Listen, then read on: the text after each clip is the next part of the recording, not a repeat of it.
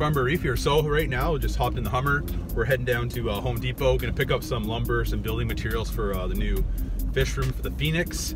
So yesterday, I picked up all the millwork, all the cabinetry. I'm gonna go different, got a bunch of storage and drawers for all my gear. That's where all the sump's gonna go, all the pumps, Deltec skimmer. So you guys saw from my previous video, I had the bonfire there. That was all my old fish tank stands. And my fish room, when I tore it and renovated it, took all the lumber out of there and lit it all up. And so that's where we stand. So today we're gonna head out and pick up all the materials I need. I'm gonna do like a nice black background. So after, we're gonna frame it all up, get all the cabinetry put in there. Here in Ontario, Canada today. As you guys can see, it's snowing in behind me. So let's head into the store. So hopefully we get some good deals today on lumber. The more money you can save, the better on these tank builds. Get one of these carts. It's too bad they're all full of snow.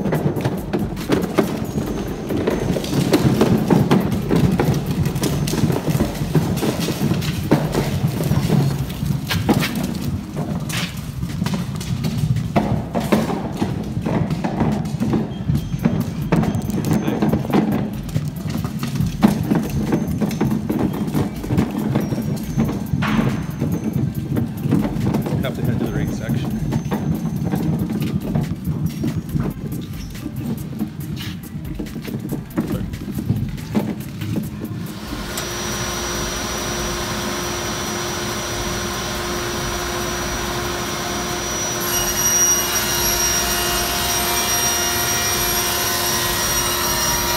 Hey farm hands, how's everybody doing today? So on this episode, we're going to be working on the Phoenix 700 new fish room. I'm going to have this one in the basement, just like when I had it on my 220 gallon beast tank. That room was a little smaller, but this one I'm going full 3 walls around here. I want it to be very comfortable, very practical, and just easy, a nice place that's clean, that you want to enjoy it. I see a lot of times people, they're tinkering around, they got pipes everywhere, nothing where it should be, they got leaks. It's just very dirty, but if you can keep the place really clean and tidy, it's definitely, you're going to keep it a lot cleaner and be more enjoyable to hang out in. So that's what the process I'm going to do here today, guys. On this build, we have to do put all the new millwork in I got. So the back wall, the right side would be all millwork, drawers, cabinetry. Great place to store everything. As long as everything has a place, you're going to put it away. I got this cabin here has got a sink. That's great, so we can wash out our skimmers, we can clean all our pumps. Anything that's dirty, we can wash in the sink and let it dry. Definitely a lot easier that way. This side, on the left side, this is where I'm going to put my sump. It's a pretty big sump that I'm building. It's going to be going in this area, and I'm going to have a frag tank, grow-out tank for the 700, so this would be a perfect spot to do any fragging, have a nice fragging station. And then this side on the back wall, we're going to put a lot of my products. We're going to have shelving. Putting a nice black 3 walls around here. It's like a plywood, this nice plastic coating. It's very waterproof, resistant, and it'll be great for that process. We can hang on reactors, UVs, all kinds of stuff.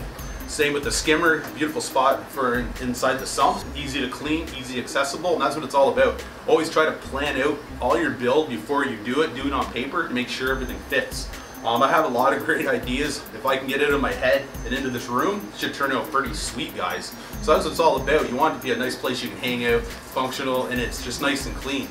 Alright guys, so right now I'm just waiting on my brother Joshua to show up. He's going to help me do a lot of the framing down here.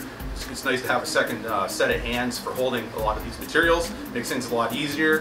One other thing I have to do, over, if you see behind me in the corner, I have a sump pump here in Ontario, Canada, because I live out in the country, and we don't have like city sewers or anything. So what happens here is the water from in the ground, it leaks. It's underneath the slab in the basement, so it goes in the corner and it has to be pumped outside.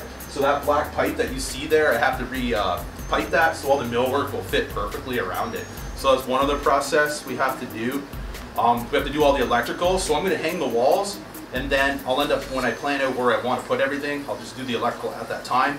So it'll end up being perfect. I want to put a backup generator on these tanks as well, so you don't have to worry about if you're not around in the Apex system to control everything. It should be turning out great, guys.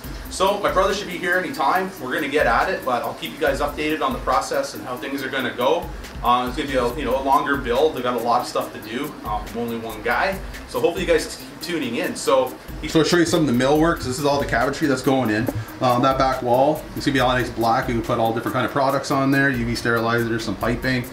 This side here, this is where I'm gonna put my my frag tank and sump, because everything's gonna plumb from downstairs, keep everything nice and close together. That's the sump pump. I gotta relocate, do all the electrical. We're gonna strap all the ceiling, as you guys can see. So this is old farmhouse, you can see the old floor joists. So right here, we're gonna strap it all. We're gonna put a whole bunch of hot lights in this room to really brighten it up, make it very comfortable to hang out. We're gonna redo the floor, and a little bit of paint. We should be good to go. And then we can start doing a bunch of framing. So I just want to show you guys around here a little bit what's gonna take place. All right guys, so what I'm doing right now is I'm just adding these studs in. What I did is I took a stud and I turned it on its side. So what it'll end up giving me 1.5 inches. So what I want to do is I'm going to put that the plywood plastic on these studs right like this. So my sheets are 6 feet long. So I put one just a bit more than 6, so I can split 2 sheets onto one. And then right now I'm going to put another corner bead in here, another stud, so I can take the other piece of plywood and go all the way across. Why I did this is my fish room, I don't want to lose any more space than I have to. And then this way, when I have my plywood on here, I have this void in the back. So this gives me a spot. I can run all my cabling or hide any plumbing or anything like that, so you don't have to see it, so it's more pleasing to the eye. So I'm going to show you guys how you attach 2x4 to concrete. There's a few tools you need, and then I'm just going to cut the piece of wood. I'll show you how we're going to drill it and attach it. To attach this 2x4 to the wall, to the concrete wall, you need an SDS drill. Works great. It's a hammer drill for concrete.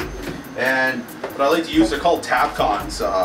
These ones here are 2-inch, 1.25 inch. And you drill those, you see, you drill those right into the concrete. You'll pre-drill your pilot hole with your SDS drill, and then use your Tapcon, and then you'll screw it right to the wall. It works really well. So I'll show you guys how it's done. So I end up cutting this piece 80 inches. I'm going to place it in the corner, so there's a place for the plywood to attach to. So just line that up. So you just take your SDS drill. Let's get it started.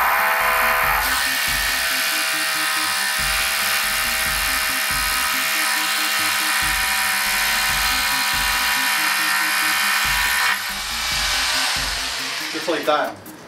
So, what you're going to do now is now I have another drill, and this is what I'm going to use to drill it into the concrete. So you just take your Tapcon, place it here. So you're just going to line up your holes to where you pre-drilled.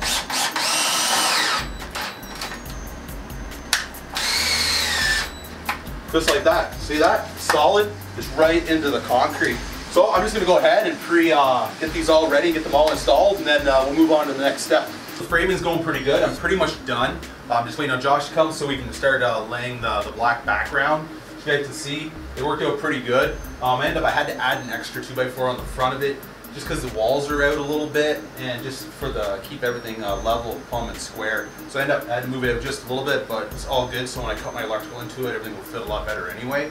So this is how it's looking, guys. You want to check it all up close, personal, and then we'll start laying the black background, and then I gotta get all the millwork put into place, get everything level, and then we can put the countertops on. Guys, so I got all the walls up right now, as you can see. It's a very nice shiny black to it. It's gonna look great. There's different shelves, different products on here. I'm gonna put the farmboyreef, my farmboyreef logo, right in the middle, light that up. It's gonna look good. I got the millwork into place. It's all solid, it's all level, plumb, and square. All I have to do now is put the countertop out on this one. And I got my sink in. It's pretty much good to go. I just gotta do some plumbing. And I got the sump pump, it's all replumbed, the electrical's done on it. So just a few more things to go. What else? I gotta build the stand here on the left side. That's where the sump's gonna go. We're gonna have the frag tank. We're gonna have all the lighting for over the frag tank as well. And we're gonna go from there. Gotta get the drawers in, do the floor, gotta strap the ceiling, and then do all the electrical for all the pot lights, the electrical for all the stands, and then the drywall paint, and then do the floor, the last. But it's coming along good, guys. So that's it for this week's episode. I just want to give you guys a little update how it's going, and then I'll give you another update how it's all coming together so you guys can see the finished product and go from there, guys. So thanks for tuning in this week, guys. I really appreciate it. If you guys could please subscribe and hit the like button.